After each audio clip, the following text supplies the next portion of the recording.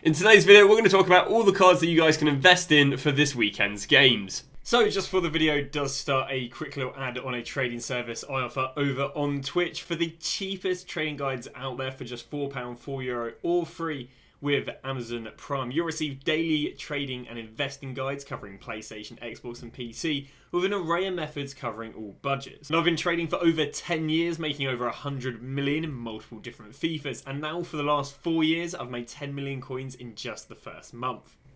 So in today's video, what we're going to be doing is we are going to be talking about all the FUT fantasy cards that you guys can go and invest in this week for this weekend's games. We're going to talk about what are the probabilities of them getting upgraded. We're going to talk about what ratings are upgraded. So due to us being on an international football week, it means that the vast majority of FUT fantasies don't actually play. And because the vast majority of FUT fantasies don't play, they're not going to be an investment right now for this weekend, because I don't personally like buying them and holding on to 2 weeks, because I don't think they're really going to go up much between this week and next week, which as a result means if I did want to go and buy them then, I would just go and buy them next week. Which means the only players that are active this week are going to be the woman FUT fantasies. So we've got players such as Stanway, we've got Martins, we've got Giesi, and so on and so on. So what we're going to do is we're going to go through all the players that should be good investments, or good investments and good gambles, and we'll go through them one by one. So the first one we are going to be talking about is going to be Stark, and it's not an overly glamorous investment, but it is a near guaranteed your money.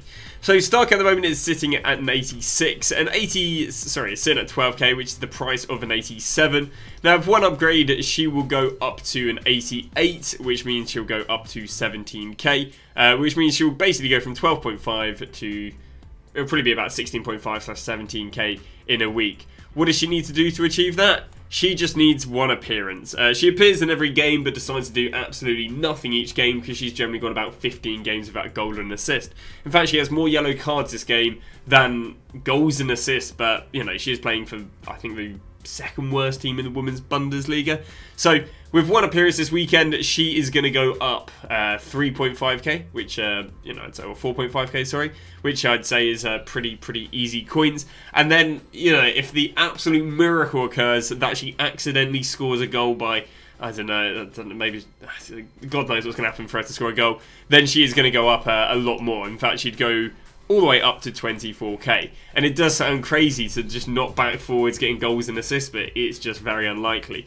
So basically the investment here is that you go and buy her at 12.5, and then you go and sell her next week for 17, because all she needs is one assist. And if she gets a goal, that's the easiest, like, what's that going to be, like 10, 11k per, but it's going to be very, very unlikely. So nice, easy investment, but nothing too exciting. I would say the one thing going for Stark is that they're playing a team somehow even worse than them. In fact, they're playing bottom of the league, so maybe that will work in the favour of her, but like, she's 15 games without a goal and an assist. You know, in those 15 games, she probably would have played against Duisburg. So, you know, yes, they're playing an absolutely dodgy team here in 4 days' time, but they're still just very, very unlikely to get a goal and assist, but it's still an easy 4.5k. So our second investment is going to be Pasquiera. So Pasquiera is quite interesting, because she's only one clean sheet off an upgrade, she's only one win off an upgrade, and she's only one appearance off an upgrade.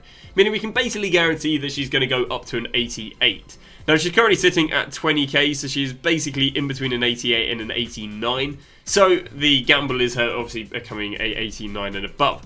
So for her to become an 89 and above, they need to get a win, or they need to go and get a clean sheet. So let's have a little look at Stade Rennes women. Now, they are 5th and they are coming against 8th. Now they are on an absolutely abysmal form par their last game, whereas their opponents, I mean, their form is also not amazing. So a win for them would probably, I'd say, be favourable. Not totally favourable, but favourable. Now again, if she goes and gets an appearance and a win, you're looking at a plus 4k.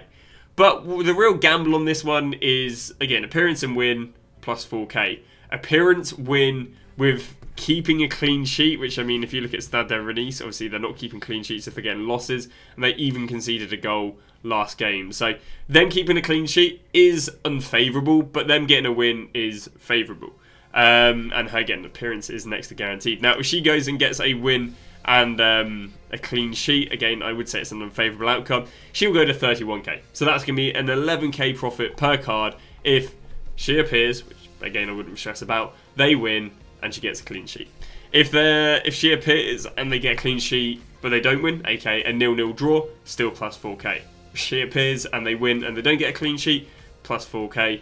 So as I say, it's a little bit like Stark in terms of the 4k profit per card or 4k rise per card is very likely, but the the extra 5-6k which you'd get on another upgrade, I'd say is unlikely. But in the same way, it's kind of a free gamble because of how likely the other outcomes are. It's kind of a free gamble on the clean sheet. So the next person we have got is Kyle. Now Kyle's conditions to upgrade is her getting 1 appearance. And on 1 appearance, she will go and become an 89 rated card. We can go and see that an 89 rated card is 25k, so again, a very easy plus 5k. Now, they're not going to go and get 11 goals, and I mean, I think the 2 wins is probably also unlikely if we go and look who Freiburg have. Freiburg have got Hoffenheim followed by Wolfsburg, which again is generally the second and third teams. But nonetheless, there is still, I'd say, again, quite a risk-free play with her going from, if you can get low 19s, going from 19k and going up there to 25k with another upgrade. So we get on to the last gamble, and that is Miedemeier. Now, it's a bit annoying because earlier in the week, this was looking like a much better investment, but now, later in the week, it's not looking so good of an investment. And the reason for that is because earlier in the week, all 90s were going for 40k, but now some are going for 33. Now, weirdly enough, it's only the Foot Fantasy and the current promo cards that are 33k.